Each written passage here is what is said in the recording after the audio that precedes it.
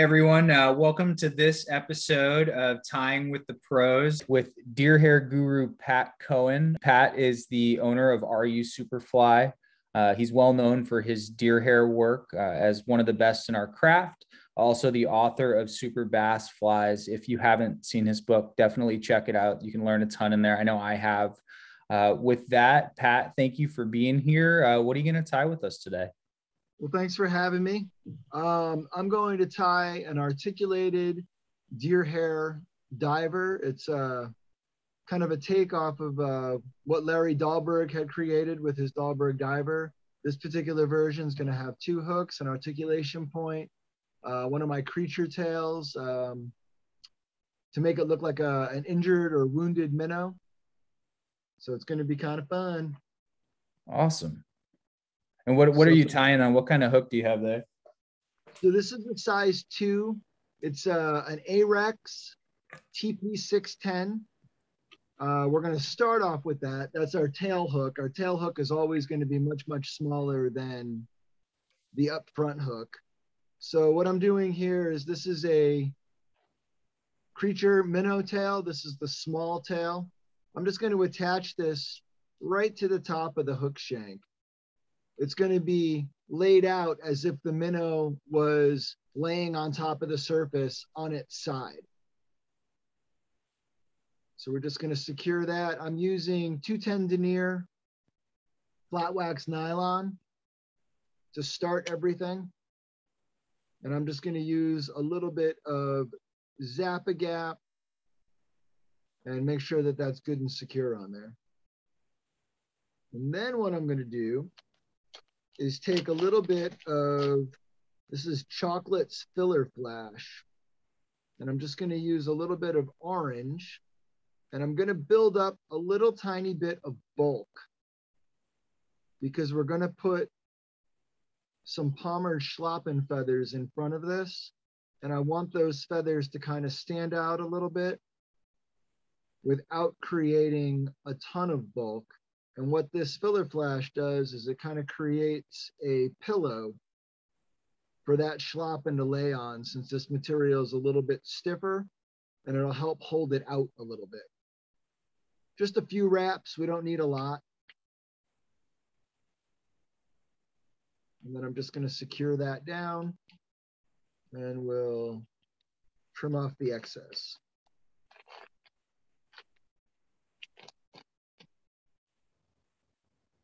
Make a couple more wraps on there, make sure it's nice and tight. And again, we're going to hit that with a little bit of Zap-A-Gap. I like making really durable flies, so I tend to use a fair amount of glue as I'm tying, and knots, all of the above. But so this is just a Schlappen feather. This is a yellow one. I'm grabbing it by the tip of the feather, and I'm just going to brush those fibers back. We're going to secure that. And I'm also grabbing a grizzly, and we're going to do the same thing. Do you have a preference? Do you have a preference for what kind of Schlappen you're using for those? Is it strung Schlappen? Yeah, it's just strung Schlappen, nothing fancy. I use, for the most part, all basic materials that you can get. I don't go too exotic with most stuff. All right, so I've got my 2 feathers. And now I'm just going to use my middle finger to support those feathers and keep them exactly where I want them on the hook shank. And I'm just going to palmer forward and create a little bit of a body.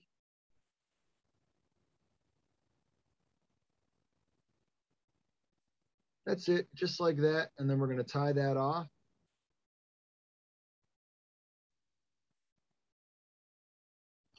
And trim off the excess. Now we're just going to make a nice thread head.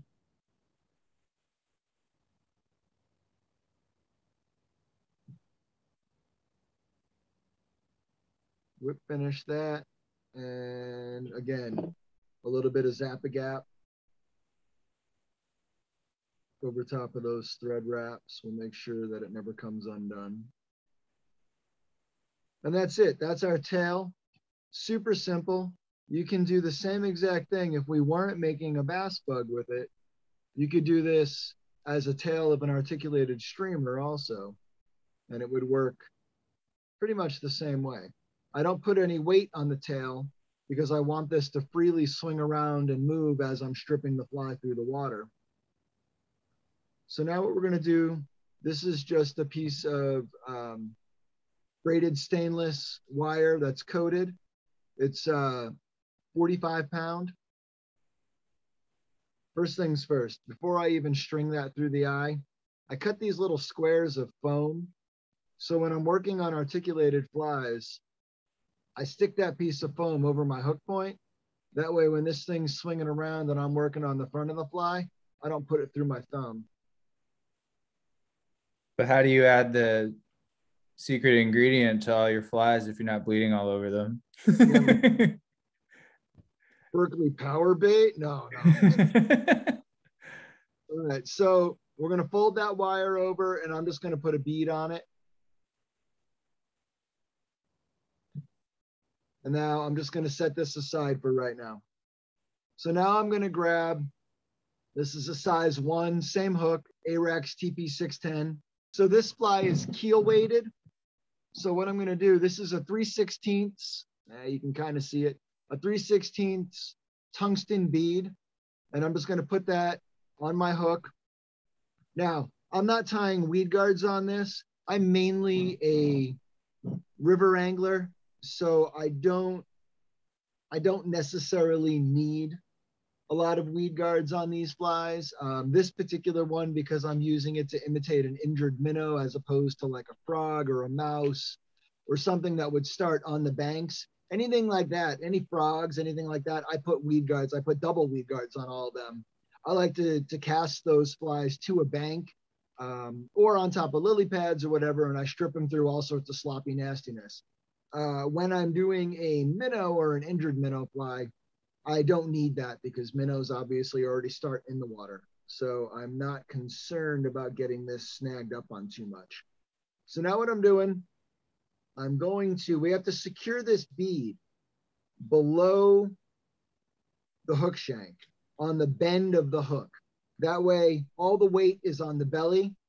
So this will land accurate every time. It will land guaranteed belly side down. So what I do is run a little bit of thread on that.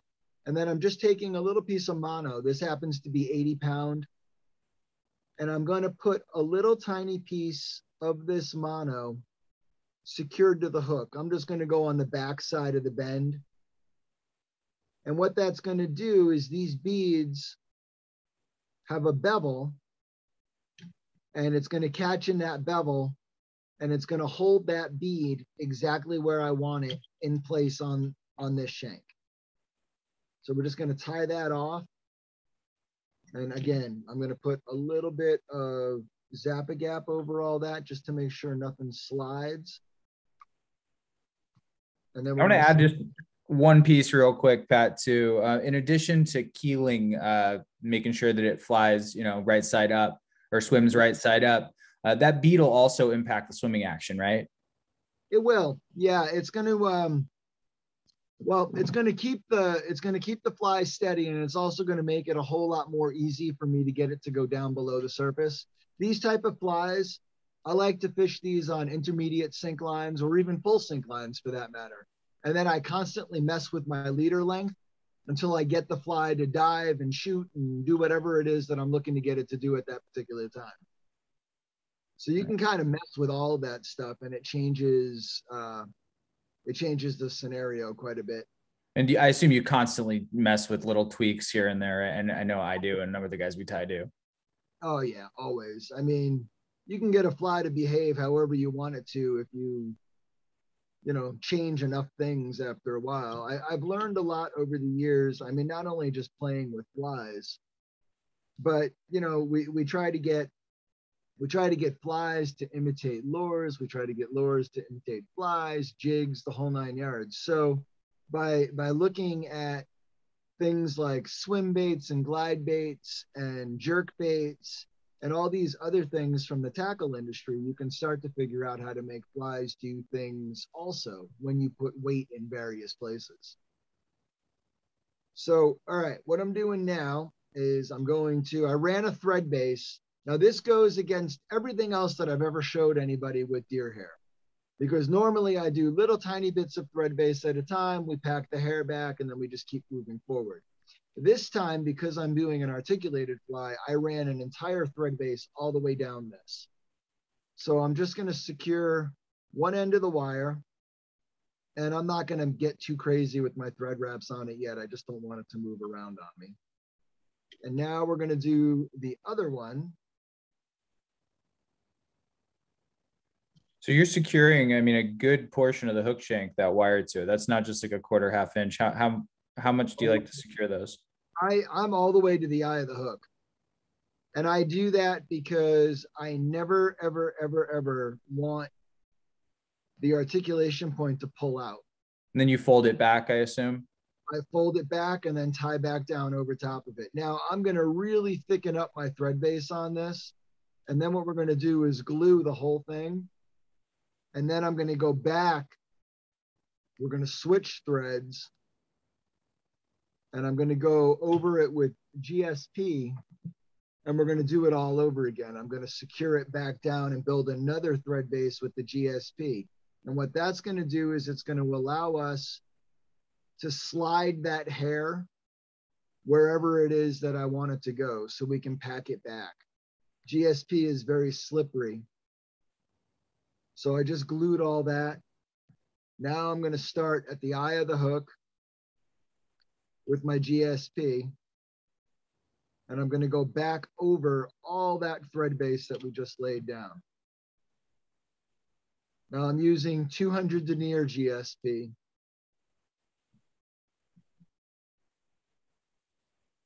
So in essence, the base you're putting down with the GSP is to act like the bare shank when you're packing. Yeah, more or less. So what we've got here, because there's so much thread and we've got some glue in there also, and you've got the wire, which has that coating, which also kind of squishes down. So the thread will compress that wire sheath, the wire casing, and it will make sure that that holds in place. And then all of this thread base, what we've done basically is built kind of a cushion almost for the deer hair, so that when we start putting the hair on and we start really compressing this thread, it bites into that and it makes sure that that hair will go nowhere. It's no different than when I'm normally working on a bass bug. I only do a little section of thread base at a time, but I do a fair amount of thread base. It's all crisscross wraps. And then we pack that thread base back. And when we pack that back, we're packing the hair and the hair and the thread at the same time. All that thread kind of clumps together and it gives something for that hair to bite onto, as opposed to a bare shank where basically one or two fish later, you know, your bass bug's going to be twisted all over the place. This just helps secure everything, if that makes sense. Trying to make sense out of it. Yeah. I mean, it makes sense to me. You know, I've tied with some deer hair, you know, not from before your book and from some of your old DVDs and stuff. Cool. But for people who haven't tied with deer hair, I think that's a really helpful explanation. All right. So what we're doing now is I'm just going to put, again, a little bit of that filler flash. I'm using a pearl at the very back of the hook shank, as far back as I can get, right up against those beads. Is this for the same purpose? Are you trying to support schlopping again? Okay. I'm not going to use schlopping this time, but yeah, I'm just trying to build kind of a support system.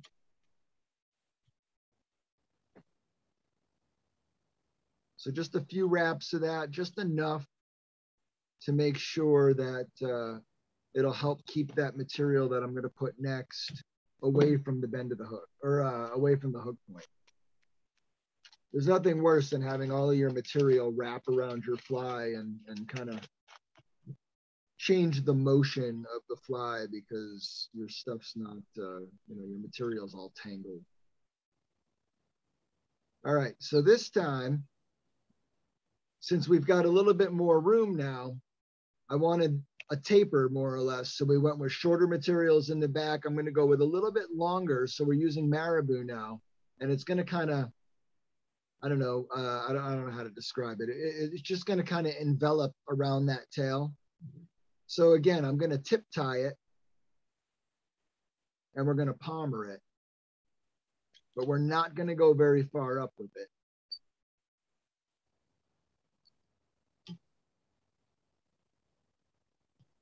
Just going to get my thread out of the way. And we don't need a lot. This just creates a little bit of extra movement in the fly and a little bit of extra body.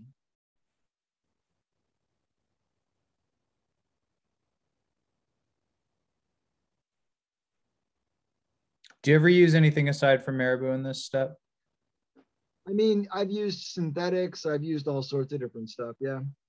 You can pretty much use whatever. I mean, that's the cool thing about tying flies is, you know, a lot of materials, once you understand the characteristics of each individual material, whether it's natural or synthetic, you can basically, you know, substitute whatever material you want. You could use bucktail, you know, marabou doesn't hold up well against things like pike. So I tend to use more bucktail on stuff like that, or synthetics. I use a lot of synthetics. I like synthetic materials. They're always consistent.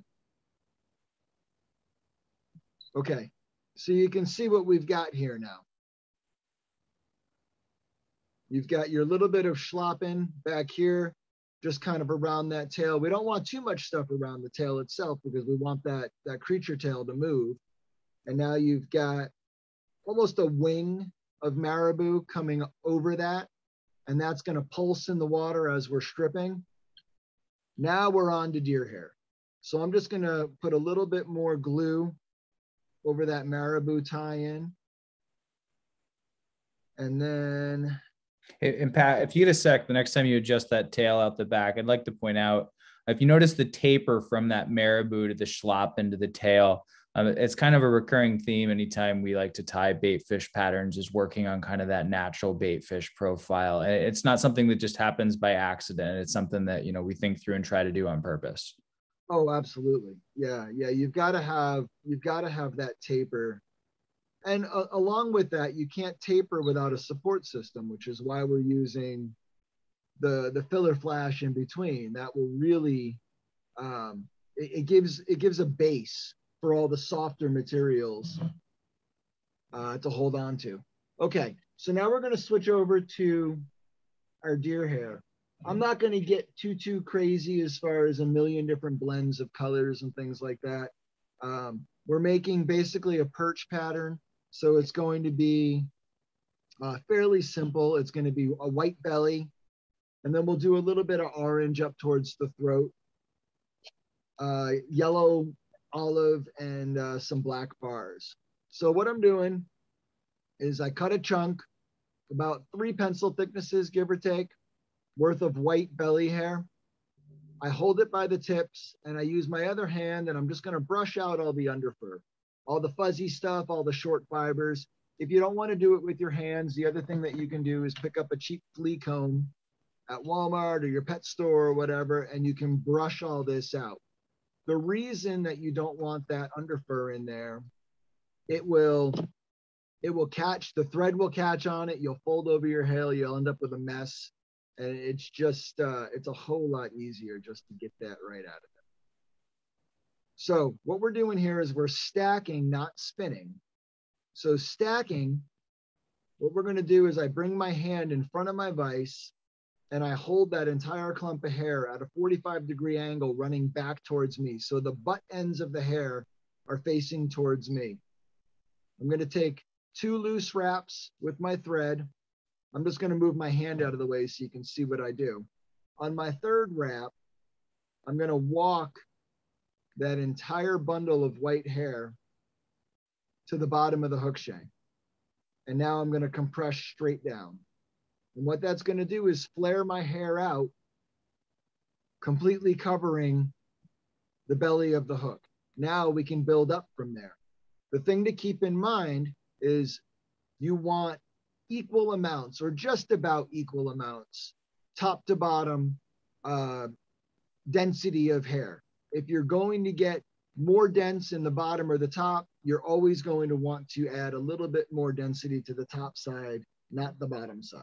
That will make sure that your hair is nice and tight and your fly floats pretty consistent. That's part of, and just as an aside real quick, you mentioned using GSP just for a slick base again, but you're also using GSP because of the amount of force and tension that you're putting on that thread when you're compressing the hair, right? When you tighten it all. Absolutely, yeah. Any other thread would snap pretty easily, actually, if we tried to compress deer hair with it.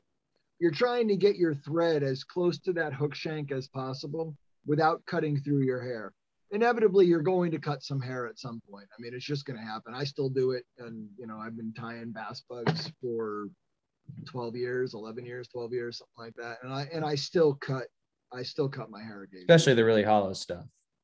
Yeah, I mean, and when the hair is processed, they bleach it, and then they dye it and whatever. But that bleaching process weakens the fibers a lot. It weakens the hairs. So sometimes you get a piece that was overworked, it was overcooked, it might be burnt a little bit, and you don't know it until you go to use it, and then all of a sudden you put a little bit of tension and poof, it just you cut through and it explodes. But then next time you use a little bit less tension. All right, so now if we use 3 pencil thicknesses worth of white on the bottom, we need to use 3 pencil thicknesses worth of whatever color we're going next with. And I'm going to go with yellow. So I'm going to do about 1.5 pencil thicknesses, and we're going to lay that right on top of the hook shank. I'm going to bring 2 wraps through. I'm going to pinch it, and then we're going to compress down. And now I'm going to do a little black bar. So maybe 1/2 pencil thickness worth of black. And again, make sure you're brushing out all that underfiber and all the short hairs. Now, an important thing when you're tying bass bugs, you never, ever, ever want your thread to migrate. What that means is while you're making your stacks, that thread has to go back through the same exact place in that hair every single time you add more hair. If you shift it, you're going to end up with flat spots and you'll cut your thread when we're trimming out. And then you waste an hour of your life and you have to start all over again. That just sucks. Which is unavoidable at some level, but worth trying to avoid. It happens to all of us. So now I'm adding my olive, and again, 2 wraps, and then I compress my thread straight down. And now I'm going to do 1 more little black bar on top of that.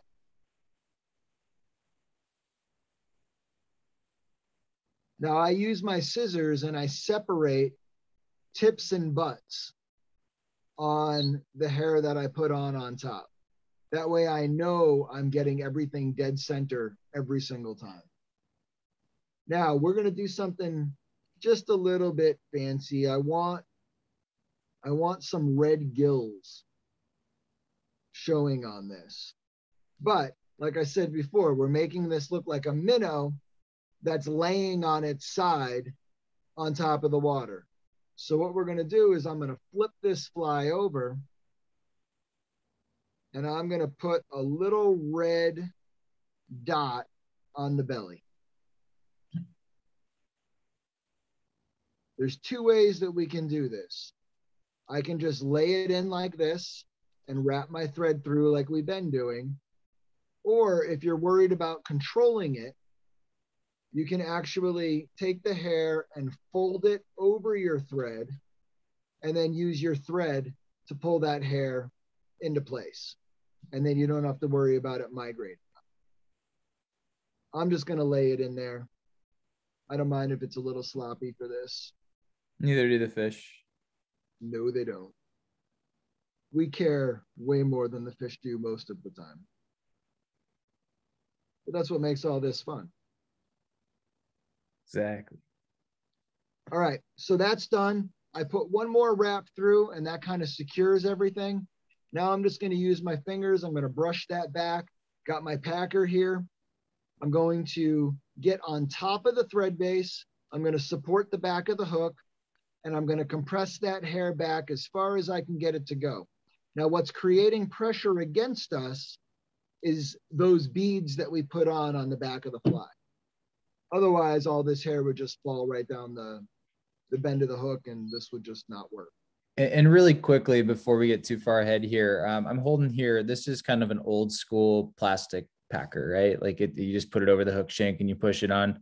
That was all that was available until Pat figured out that there was a better way, and he created the Fugly packer. If you do any sort of deer hair work, they're essential. They've got a little notch in the teeth there that go around the hook shank. When you compress everything, it really is the only way to get the type of compression that you're going for. Yeah, I mean, even the little brassies that were out years ago, like they would bend out. I mean, if you were putting a lot of pressure on the fly or on the hair, you would bend them, end up with hooks in your thumbs. And I mean, I can't tell you how many hooks I ended up in my fingers before I said, okay, there's got to be something that I can do that would make this a little bit better. So now what we're going to do, that same kind of process all over again. I'm going to go back to my white. This time I'm going to cut the tips off. Now, the reason I left the tips on the first stack is because we're going to have a collar in the back. So those nice tapered tips are going to go over top of that marabou. Once again, we're creating a support system. So we've got the flash under the marabou, you've got the marabou, and then you've got the tips of the deer hair. And hopefully the theory is that that'll hold some of that marabou down so that it stays in place and doesn't wrap around the fly. Now, with the body sections, the tips will actually just get in the way. That's why I cut them off. The other thing is deer hair is tapered. So your tips are much, much less diameter than the butt ends, which is the close end of the hide. So if you cut those tapered tips off, you end up with hair that's a little bit more consistent density all the way through. So again, 2 wraps, and we're going to walk that white down to the belly, compress it, and I'm just going to put a little bit of head cement. Is that the water-based stuff? Yeah, yep. It's just the Loon water base. Have you noticed any lack of adhesion? Do you feel like that works just as well as like, traditional like hardest hole or something like that? Absolutely. Yeah, I've had no problems with it. I've been using this stuff for years. Here's the thing with glues. Glues will not make up for bad tying. So no matter what, you need to make sure that you're tying the fly properly. Glues will help. They'll help add durability, but they will not make up for crappy technique.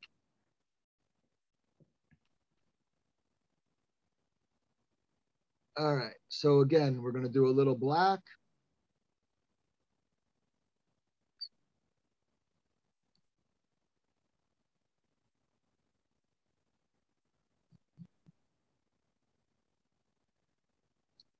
And then some olive.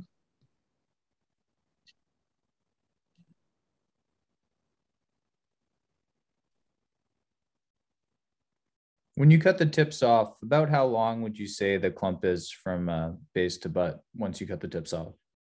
This hair that I'm using here is probably a little over an inch when I cut the tips off. Yeah, I would say just a little over an inch. You don't need a ton of hair. I mean, some people all right, so length of hair is a funny thing.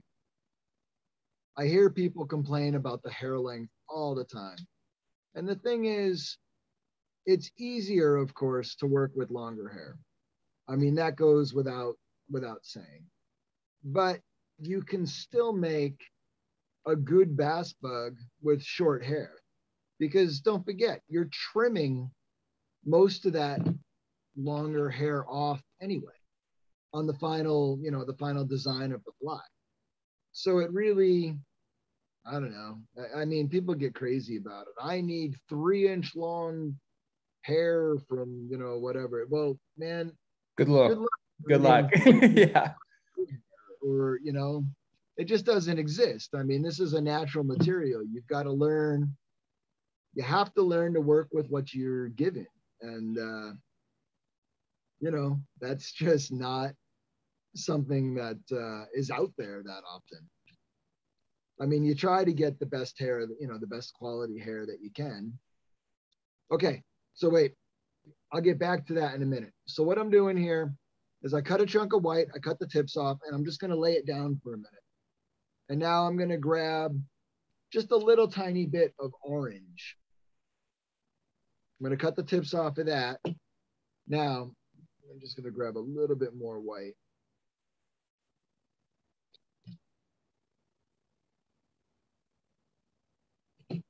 Okay, so now I put the whole clump in the palm of my hand. I think you can see that.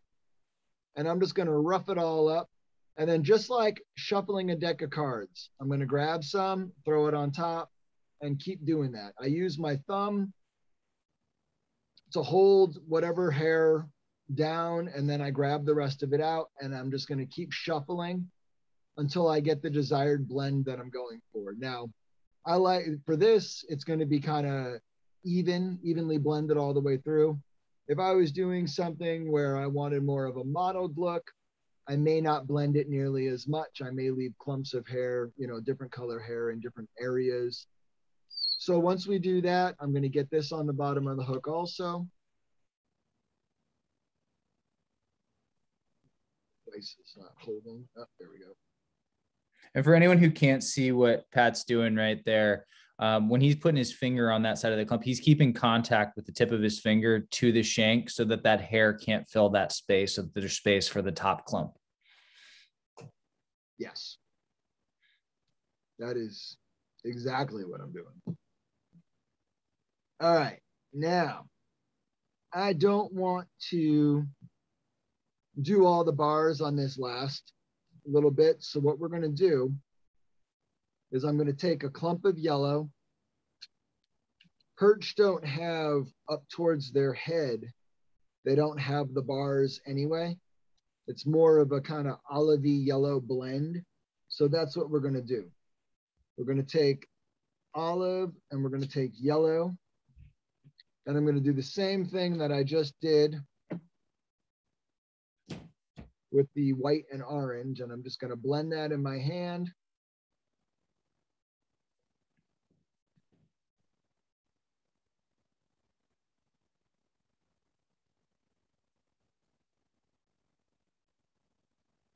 Till it's nice and even.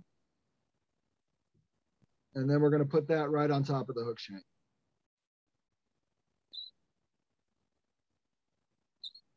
Cannot believe how fast you just blended that.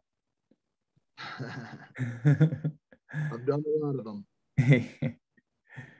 All right, so an extra wrap just to secure it all. We'll do one more. Now, if you notice, I'm moving my thread back and forth as I'm bringing that through the hair. And what I'm doing is I'm literally, it's like flossing your teeth. I'm working the thread through the hair without catching any hair and folding it over. Okay, so now that that's done, I'm going to take my packer and I'm just going to push this back so that the eye of that hook is exposed again, because I kind of went over it a little bit. There we go. Found it. Now I'm going to bring my thread through the hair and I'm going to find the eye of the hook, and I'm just going to leave that there for a minute. Now, one of the things that I do is I save all of my material bags and I cut them up into these little squares. So what I'm going to do is make a slit in that square halfway through. I'm going to bring my thread back out and I'm going to wrap that slit around the thread, fold it over, and that's going to control all my deer hair and keep it out of the way. I'm going to pack that back. And now I'm going to hold it with my hands. And now I can make a thread head without catching hair. And now we're just going to tie that off.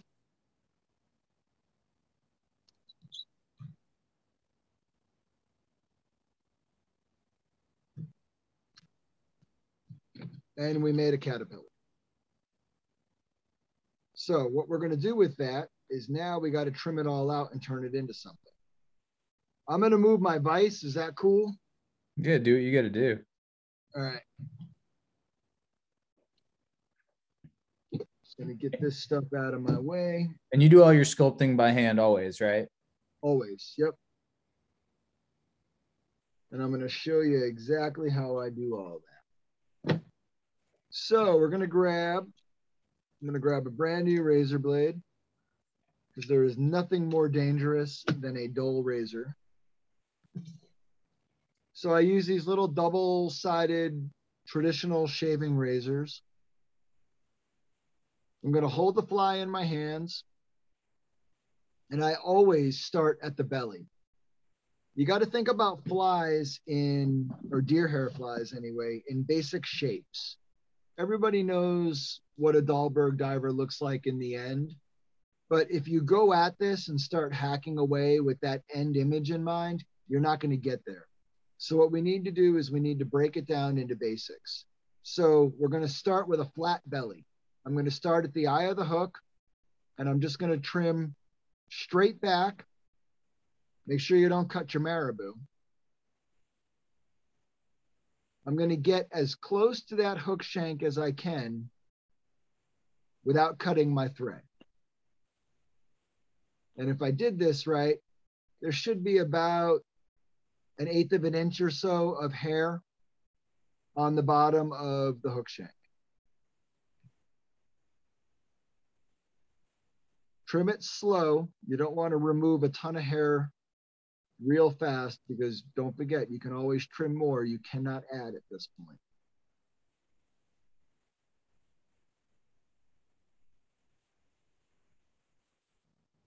Just going to make sure that that belly is nice and even and as symmetrical as I can eyeball it.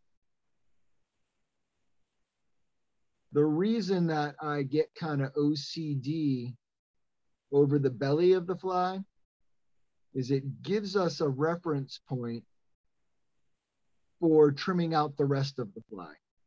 So if I've got a perfectly flat bottom, I know that if I need to build, if I'm doing a popper, let's say, a popper is essentially a rectangle on a hook that we've rounded off the top. So if you already start with a flat cut on the belly, it's easy to build 3 more sides when you've got a starting point. And I think everybody can see that. So I judge my hook gap. If I can catch my finger on this, I'm not too concerned about catching a fish. I know it's going to happen. I don't get crazy. I mean, there's some people I've seen tie, they got to have, the bottom of their hook has to be down here. Otherwise they're like, I can't catch any fish. That's a load of crap, honestly. If you're missing fish on top water, and I've seen it 100 times, largemouth, smallmouth, whatever comes up, they open their mouth, they suck the water in, they suck the fly in, and then people set the hook. Well, they missed the fish. Why do they miss the fish? Because the fish hasn't closed its mouth and turned its head yet. So be patient, give it a second, then strip set. And then all of a sudden your hookup ratio is gonna go through the roof. All right, so Dahlberg Diver. It's basically a triangle in the front, meaning we have a slope going this way and we have a slope on the sides. It's pointy up front and then it comes back. They also have a straight up and down collar, or a collar that's slightly angled back. This one's going to be more straight up and down. So what I need to do is I need to know exactly where I'm going to start my collar when I'm trimming this back. Otherwise, I'm going to end up going too far, and then you end up with more, more head and less collar. And that collar is what pushes this fly down. So I'm going to start by kind of cleaning the eye of the hook a little bit. So now it's kind of flat up front. I'm going to go right against that eye, and I'm going to start angling up. Now, one of the things that I do is I try to keep my collar and my hook gap around the same size, give or take. And what that does is it makes sure that the hair on top of this fly, number one, is dense, because the shorter the hair is, the denser your fly is going to be. The other thing is, if you've got a ton of hair up on top, deer hair absorbs water. Doesn't matter how tight you pack these things, deer hair is going to absorb water. But what will happen is if you've got a huge collar here and not enough down here to support that, your fly is going to flip over. You will always be top heavy because the top of it will absorb more water than the bottom. Does that make sense? I'm trying to Yeah, that's very helpful. Okay, so I'm going to get my slant on here, my angle. I'm pretty happy with that for right now. I think you can see I've got that kind of sloped up. And now I'm going to go and I'm going to do the same thing on the sides. And I'm just going to start to create that triangular shape. So you're not trying to round it yet. You're just keeping that wedge triangle right now. You got it. Basic shapes. And I'm not even that concerned about it being even yet. I'm just trying to rough out my shape and remove excess material. Fine tuning will happen in a few minutes. Okay, so you can see I've got my basic shape here. It's uneven, doesn't matter yet. Now what we're going to do is I'm going to come in and I'm going to clear the eye of the hook completely.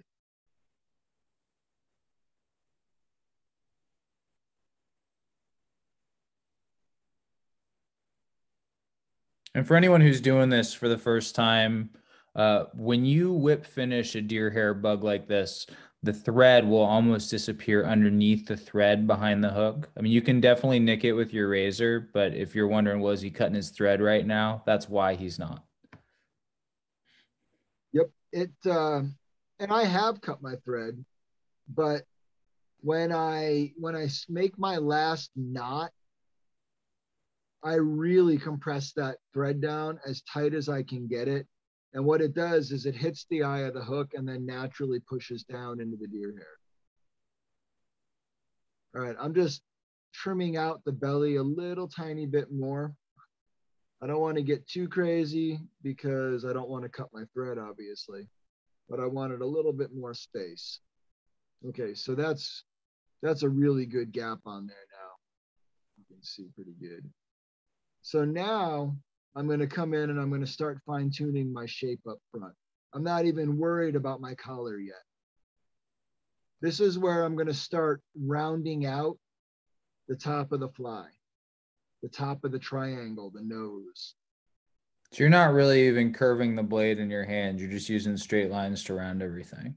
Yep. Yep. I have more control of it this way, I feel, than if I curve the blade. I mean, there's a slight bend, but it is so minute that you wouldn't even really notice unless you were looking for it. Now is when I want to start evening things up. So I'm going to look at the bottom of the fly. Now you can see, I think you can see, one side is a little bit off. This side's got to be trimmed down a little bit more. So now that I know that, I'm just going to come in with my blade and I'm going to even that up so that my collar is exact.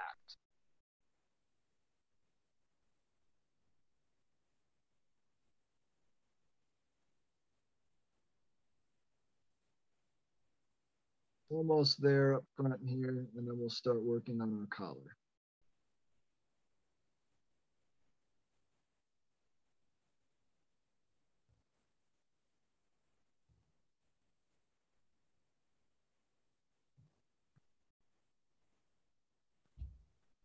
That looks pretty good. I'm pretty even all the way around. I'm happy with that shape. It's going to fish well.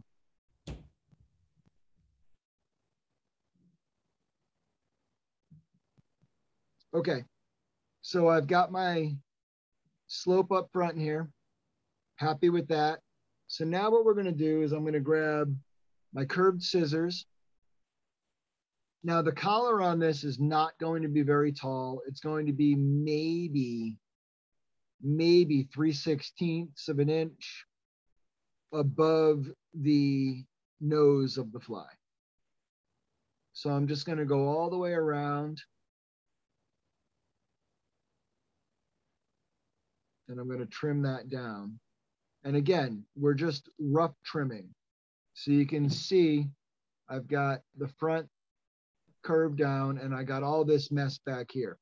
So what I do with that mess, I taper my collars down into the fly, back towards the body of the fly, again, to create that kind of a minnow taper.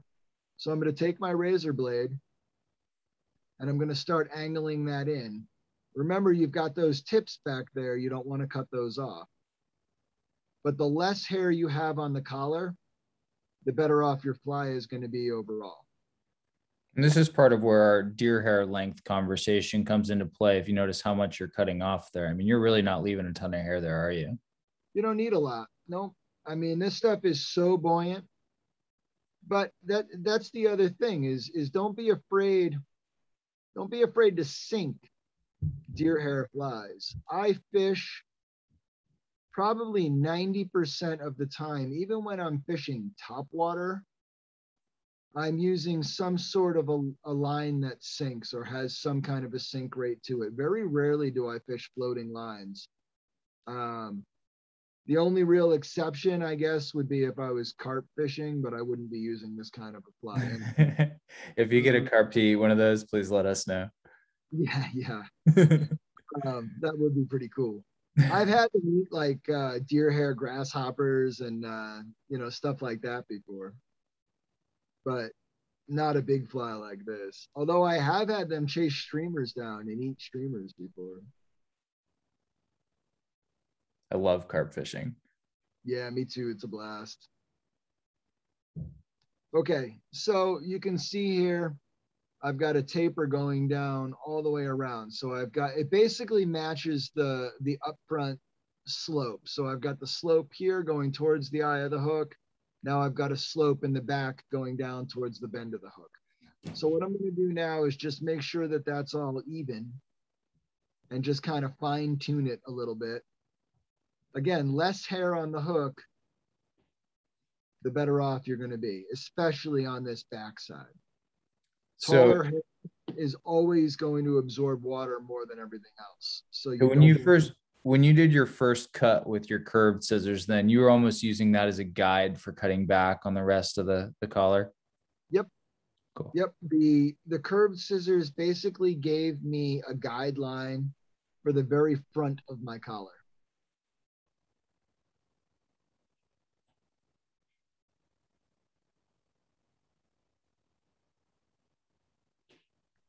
Now I'm just going through and I'm making sure that that collar is even all the way around. Symmetry or close to symmetry is pretty important in flies. I mean, it's really important in lure building. It's important in everything. If you have more material one side of the fly than the other, or whatever it is that you're making, you're always going to have imbalances in your swim, which sometimes that's desirable. But if that is desirable, then you want to do that in a controlled manner. You want to know exactly what it is that you're doing and why you're doing it. Generally speaking, a fly that is symmetrical is the goal because you know exactly what a fly that's symmetrical is going to do in the water. And you can make these bounce around erratic and whatever. I mean, the biggest thing that I see fly anglers not do is it's like they're afraid to use their rod tip to impart action on a fly. I mean, watch a bass show on a Saturday morning sometime and look what those guys are doing with the rods, you know. Those lures don't necessarily do everything they want them to do on their own, and nor will a fly. It's our job as an angler to give these things life. So that means, yeah, you can strip it in, but strip it in, jerk the rod tip around, move it up, move it down, have fun with it and give it life, make it do crazy stuff, and you will be rewarded. It's almost a guarantee. That's a great point. Just trimming down a little bit more. I got a little bit more hair on top of here than I want. Again, I fish this on an intermediate line, subsurface, and then I let it ride back up to the surface, and then I dive it down, and I get almost a jigging action out of a fly like this. When do most of your eats come on that pause and rise? Yeah, a lot of the time it's on the pause. Sometimes, you strip it in real fast, and these things move all over the place. They almost have because of that collar up front, you've got this hydrodynamic push. So you've got this fly wants to go down because of the slope, and then this is pushing straight against it. So it's forcing it to kind of go side to side. So you get this crankbait almost like action out of it on a continuous strip. They kind of move side to side and pretty erratic. So that tends to bring them in. And then the pause is usually where you get clobbered. It's a really cool fly. I noticed you dyed your tails. How do you like to color your tails? So I use a product called Dynaflow, which is it's made by Jacquard, and what it is a silk paint. So I use that with a brush. They're little liquid jars, and I just paint them on. You let it air dry, and then you iron them for a few minutes, and the color is permanent. You can use all sorts of things, though. You can use fabric markers. You can use fabric dyes. There's this stuff called it's called One Shot or Color Shot or something. It's like an aerosol can. It's a fabric paint. Yeah, but that Jacquard I like a lot because it's really light. It doesn't add any weight to the material, where a lot of fabric paints are latexy. So you stiffen up the material a little bit if you use too much of it. The Dynaflow, you can't use too much of it. It doesn't stiffen at all. So it keeps the material nice and loose, and it's permanently dyed. So I've been using that since I started making these things like 8 or 9 years ago. All right. So here is my finished shape. You see from the front, and then from the side, I'll bring up a little closer. So you've got this nice slope here, solid collar up front, and then again, a nice slope here, removing all that excess material. And then you've got your tips tapered over top of your marabou. We can take that little piece of foam off now. Hopefully I won't hook myself. But you can see how freely that tail wiggles around and moves. When it gets wet, the creature bodies have a little bit of weight to them because they do absorb a lot of water. But when they absorb that water, they also become very, very fluid in the water. So now what I'm going to do is I'm just going to put, even though all my color is on top, it doesn't really make a difference. I mean, I could have side stacked it so that it literally looked like, half the belly was on one side, and you could definitely do that. And I do that. I just didn't do it for this one because that complicates everything drastically. So we needed this to stay fairly simple today, I think. So I'm just using an eye from my buddy Matt over at Dead Meat Customs. He makes some crazy. Matt has awesome eyes. Agreed. Oh, man, yeah, his eyes are wild. So I'm just going to put this right on the belly of the fly. And you can see that little gill slit that we made, that little red. So now it literally will look like this fly is an injured baitfish on the surface doing its thing. Now, one of the things that I like to do with these bugs, again, it's a durability thing. I use Loon Soft Head, and I will coat the belly of the fly, and then I coat the diving face and the collar just to stiffen it up. And then that's it. And then You it's go ready behind the collar or no? Nope. I like bass bugs to absorb water. I'm one of those weirdos with this stuff where I want them to sink. I really like fishing them subsurface. So I'll even go as far as when I know I'm going to be fishing a fly like this for a day, I will take it and I will soak it in water for half an hour before I even fish it to make sure that the water has absorbed evenly throughout the hair. And then I just kind of squeeze it and all the excess water comes out, and then I fish it. And then I can get a fly that lays at rest low in the surface film, and I can make it dive underneath a whole hell of a lot easier with a little bit of water log to it. Just picturing where a frog sits in the water column. That makes a ton of sense, just right in the film. Yeah, the only thing you ever see on a frog when you're out there is the eyes. And if you look in my book, the way that I tie my frog leg sliders, they're heavily weighted in the back. So literally they sit, if this is the water surface, they sit kind of like this. So the legs are draped way down, and it's just the eyes and the nose that are up above the surface. I try to make things as natural and realistic as possible. I mean, they know what they're eating, so why wouldn't we give them what they know? Yeah. Yeah, it's interesting. We have a little pond out back here that, they're pretty used to the angle of retrieve that we hit with them when we cast out here. And, we throw everything at them. And the fly that they eat almost without fail is a frog diver. Like just the way it sits in the water, the way it slurps and gulps, there's really nothing else that moves like it. No, and that's the cool thing about deer hair is it really, I mean, there are much easier ways, obviously, to tie surface flies. You can use foam, you can use stuff like that. But you cannot, I don't care what the material is, other than deer hair, you cannot substitute natural deer hair. The noise and the way that it works in the water. I mean, the noise that a deer hair diver or deer hair popper makes in the water is so unique. Foam doesn't do it. It's this really deep, I don't know. I don't even know how to describe it. You just have to go out and experience it, but it's a totally different sound. It's a totally different motion. I don't know. The water push, everything about deer hair is just like a popping gurgle as opposed to like a foam slap. I'm with you. It's challenging to describe. Yeah, that's a great description. Yeah, it's hard to supplement deer hair. Yeah, well, thank you for taking a few minutes and showing us. This is a really cool pattern. What do you call this one?